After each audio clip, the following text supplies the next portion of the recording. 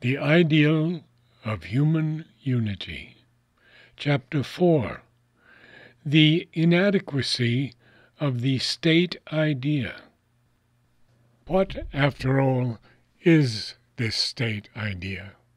This idea of the organized community to which the individual has to be immolated? Theoretically, it is the subordination of the individual to the good of all that is demanded. Practically, it is his subordination to a collective egoism, political, military, economic, which seeks to satisfy certain collective aims and ambitions, shaped and imposed on the great mass of the individuals by a smaller or larger number of ruling persons who are supposed in some way to represent the community. It is immaterial whether these belong to a governing class or emerge, as in modern states, from the mass partly by force of character, but much more by force of circumstances.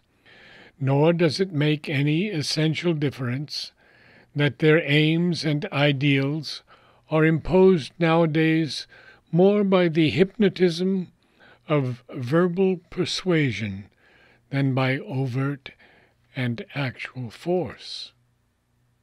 In either case, there is no guarantee that this ruling class or ruling body represents the best mind of the nation, or its noblest aims, or its highest instincts. Nothing of the kind can be asserted of the modern politician in any part of the world. He does not represent the soul of a people or its aspirations. What he does usually represent is all the average pettiness, selfishness, egoism, self-deception that is about him, and these he represents well enough, as well as a great deal of mental incompetence and moral conventionality, timidity, and pretense. Great issues often come to him for decision, but he does not deal with them greatly. High words and noble ideas are on his lips, but they become rapidly the claptrap of a party. The disease and falsehood of modern political life is patent in every country of the world, and only the hypnotized acquiescence of all, even of the intellectual classes, in the great organized sham, cloaks and prolongs the malady. The acquiescence that men yield to everything that is habitual, and makes the present atmosphere of their lives. Yet it is by such minds that the good of all has to be decided, to such hands that it has to be entrusted, to such an agency calling itself the state, that the individual is being more and more called upon to give up the government of his activities. As a matter of fact, it is in no way the largest good of all that is thus secured, but a great deal of organized blundering and evil with a certain amount of good, which makes for real progress, because nature moves forward always in the midst of all stumblings, and secures her aims in the end more often in spite of man's imperfect mentality than by its means. But even if the governing instrument were better constituted, and of a higher mental and moral character, even if some way could be found to do what ancient civilizations, by their enforcement of certain high ideals and disciplines, tried to do with their ruling classes, still the state would not be what the state idea pretends that it is. Theoretically, it is the collective wisdom and force of the community, made available and organized for the general good. Practically, what controls the engine and drives the train is so much of the intellect and power available in the community as the particular machinery of state organization will allow to come to the surface. But it is also caught in the machinery and hampered by it, and hampered as well by the large amount of folly and selfish weakness that comes up in the emergence. Doubtless, this is the best that can be done under the circumstances, and nature, as always, utilizes it for the best. But things would be much worse if there were not a field left for a less trammeled individual effort, doing what the state cannot do, deploying and using the sincerity, energy, idealism of the best individuals to attempt that which the state has not the wisdom or courage to attempt, getting that done which a collective conservatism and imbecility would either leave undone or actively suppress and oppose. It is this energy of the individual which is the really effective agent of collective progress.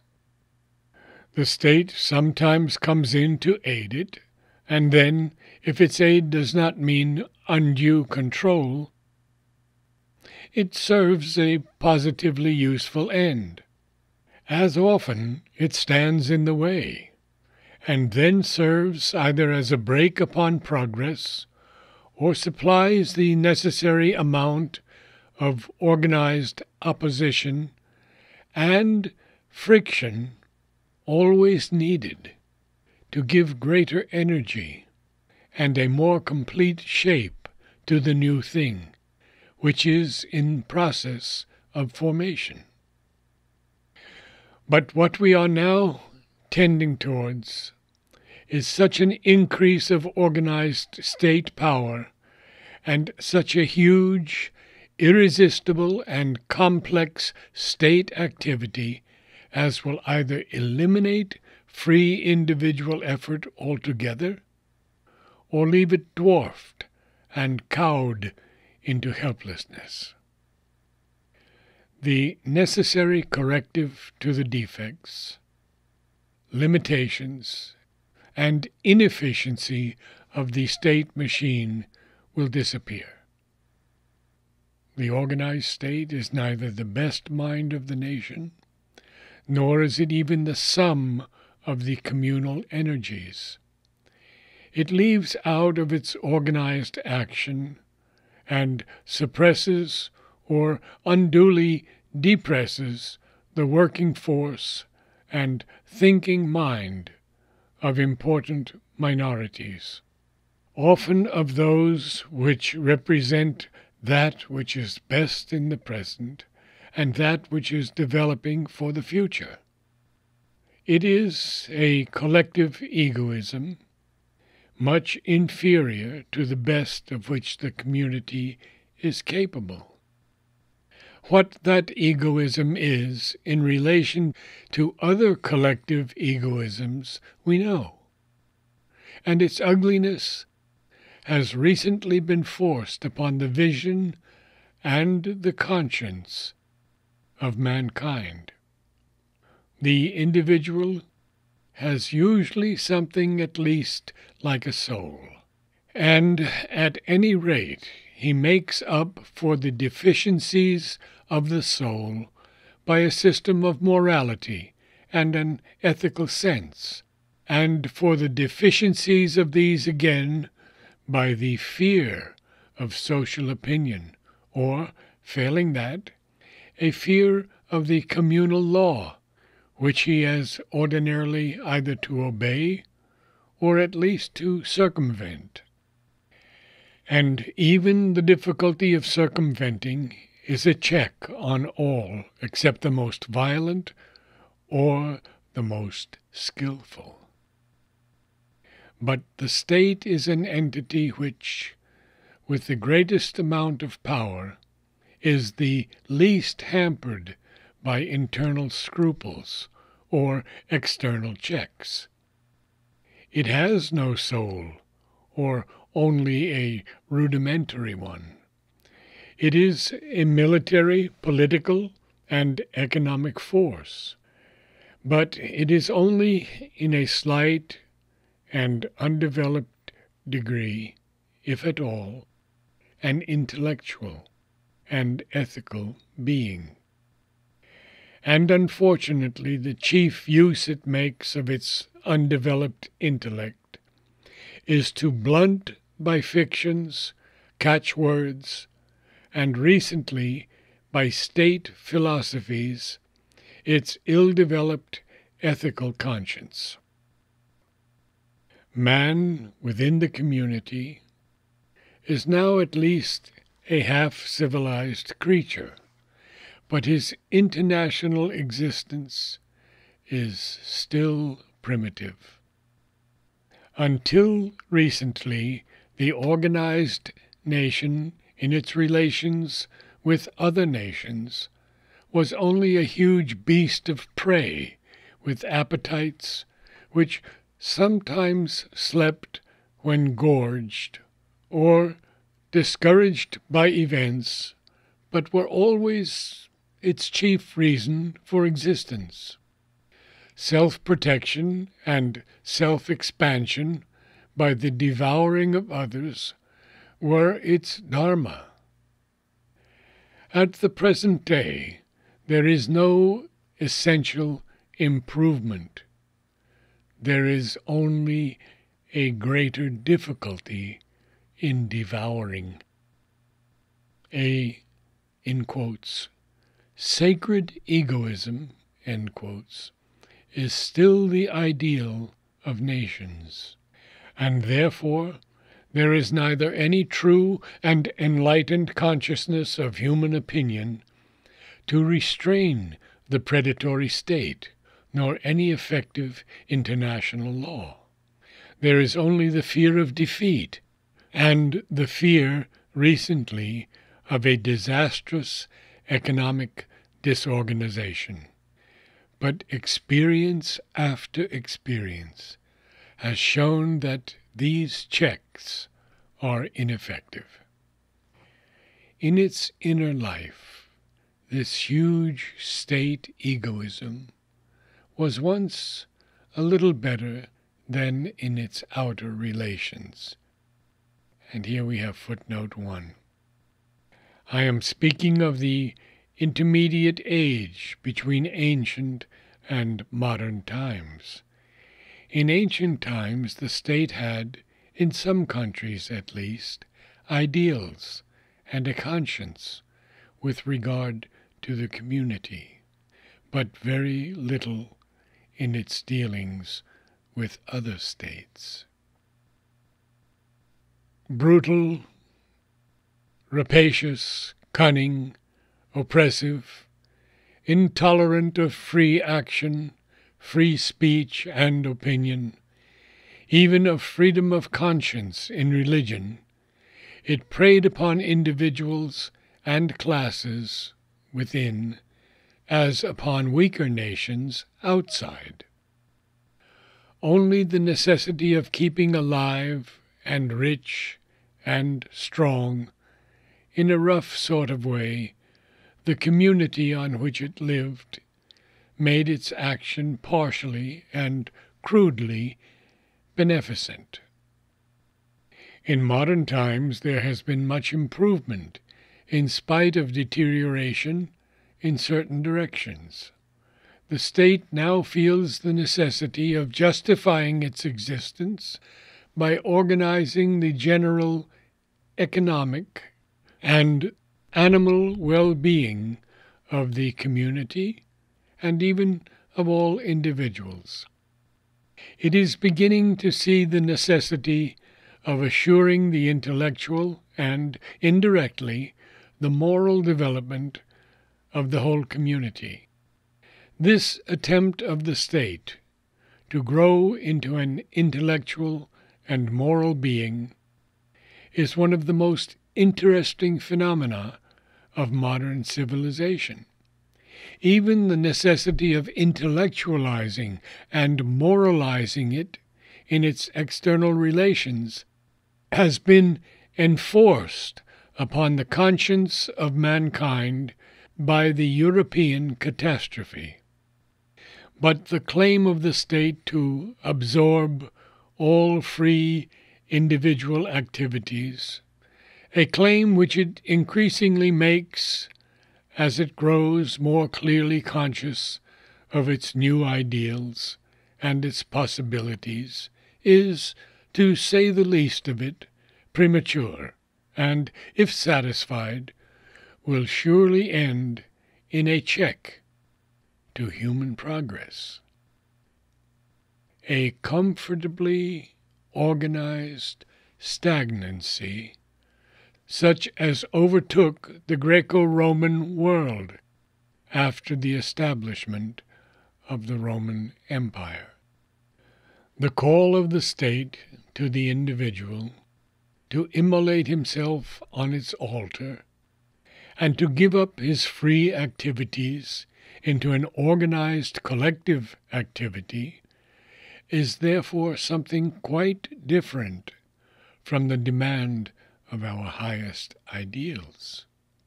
It amounts to the giving up of the present form of individual egoism into another, a collective form, larger but not superior, rather in many ways inferior to the best individual egoism.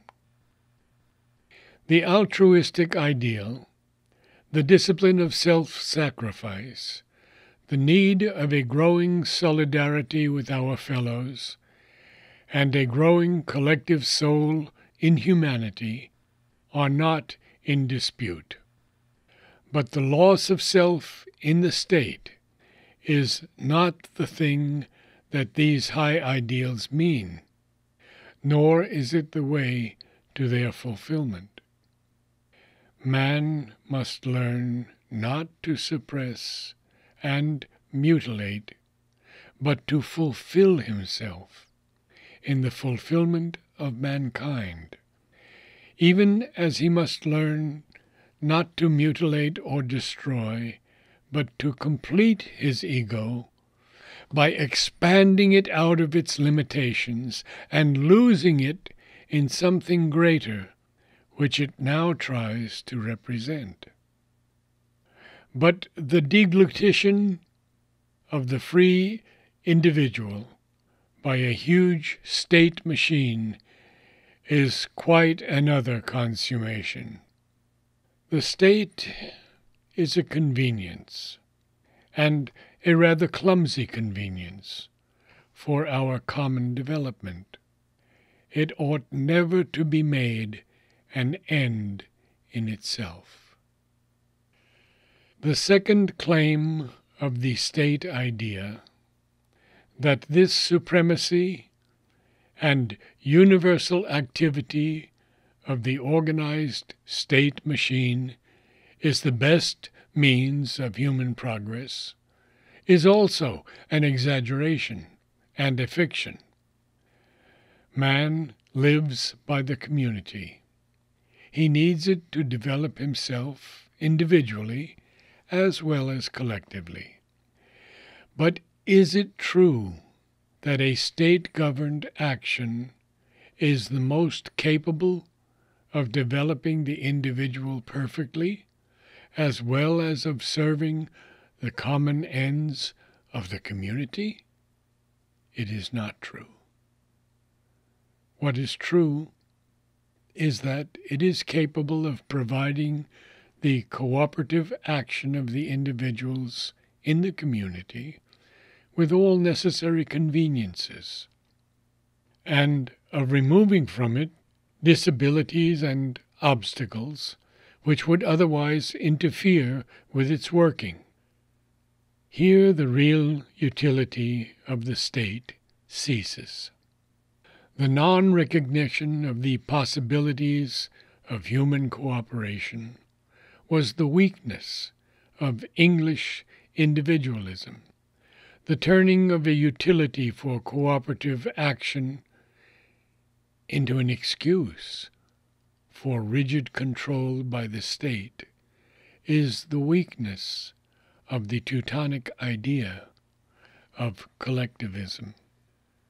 When the state attempts to take up the control of the cooperative action of the community, it condemns itself to create a monstrous machinery which will end by crushing out the freedom, initiative, and various growth of the human being. The state is bound to act crudely and in the mass. It is incapable of that free, harmonious, and intelligently or instinctively varied action which is proper to organic growth. For the state is not an organism, it is a machinery, and it works like a machine, without tact, taste, delicacy, or intuition. It tries to manufacture, but what humanity is here to do is to grow and create. We see this flaw in state-governed education. It is right and necessary that education should be provided for all, and in providing for it, the state is eminently useful.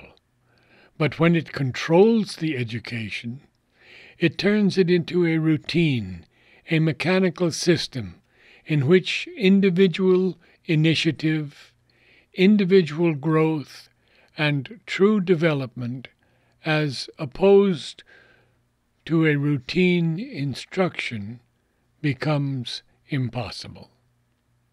The state tends always to uniformity, because uniformity is easy to it, and natural variation is impossible to its essentially mechanical nature. But uniformity is death, not life. A national culture, a national religion, a national education may still be useful things, provided they do not interfere with the growth of human solidarity on the one side, and individual freedom of thought and consciousness and development on the other. For they give form to the communal soul, and help it to add its quota to the sum of human advancement. But a state education, a state religion, a state culture are unnatural violences, and the same rule holds good in different ways and to a different extent in other directions of our communal life and its activities. The business of the state, so long as it continues to be a necessary element in human life and growth, is to provide all possible facilities for cooperative action, to remove obstacles, to prevent all really harmful waste and friction.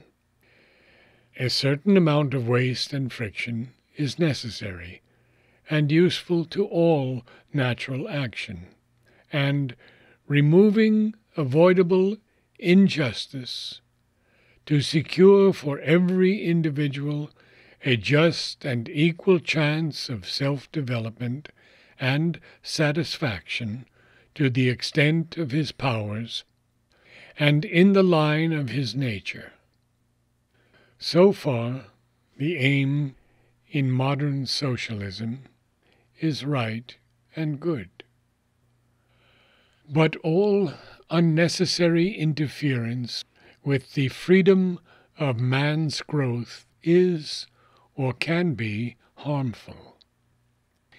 Even cooperative action is injurious if, instead of seeking the good of all compatibly with the necessities of individual growth, and without individual growth there can be no real and permanent good of all, it immolates the individual to a communal egoism and prevents so much free room and initiative as is necessary for the flowering of a more perfectly developed humanity. So long as humanity is not full grown, so long as it needs to grow and is capable of a greater perfectibility, there can be no static good of all, nor can there be any progressive good of all, independent of the growth of the individuals composing the all. All collectivist ideals which seek unduly to subordinate the individual really envisage a static condition, whether it be a present status or one it soon hopes to establish, after which all attempt at serious change would be regarded as an offense of impatient individualism against the peace, just routine, and security of the happily established communal order. Always it is the individual who progresses, and compels the rest to progress. The instinct of the collectivity is to stand still in its established order. Progress, growth, realization of wider being give his greatest sense of happiness to the individual. Status, secure ease to the collectivity. And so it must be, as long as the latter is a more physical and economic entity than a self-conscious collective soul. It is therefore quite improbable that in the present conditions of the race, a healthy unity of mankind can be brought about by state machinery, whether it be by a grouping of powerful and organized states enjoying carefully regulated and legalized relations with each other, or by the substitution of a single world state for the present half-chaotic, half-ordered comity of nations, be the form of that world state a single empire like the Roman, or a federated unity. Such an external or administrative unity may be intended in the near future of mankind in order to accustom the race to the idea of a common life, to its habit, to its possibility, but it cannot be really healthy, durable, or beneficial over all the true line of human destiny unless something be developed more profound, internal, and real. Otherwise, the experience of the ancient world will be repeated on a larger scale and in other circumstances. The experiment will break down and give place to a new reconstructive age of confusion and anarchy. Perhaps this experience also is necessary for mankind. Yet it ought to be possible for us now to avoid it by subordinating mechanical means to our true development through a moralized and even a spiritualized humanity united in its inner soul and not only in its outward life and body.